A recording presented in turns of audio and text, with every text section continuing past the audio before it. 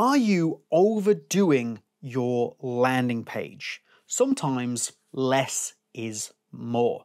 The way I want you to think about this is if somebody comes across your landing page and they look at it and it is big blocks of text because you're giving them all the information about all of the things. Slim it right down.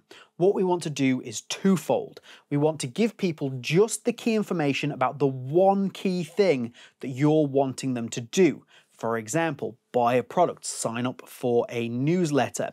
What is the key thing that's going to benefit them by doing that action?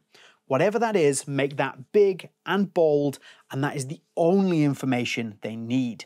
The second thing is to make sure that that information is presented in a way that has less text. Just have the key information in text and everything else can be images, videos. You can use conversion blocks if you're using the SeedProd builder, things like countdown timers, anything like that to really help people see the key message that you want to send and get them to take that action.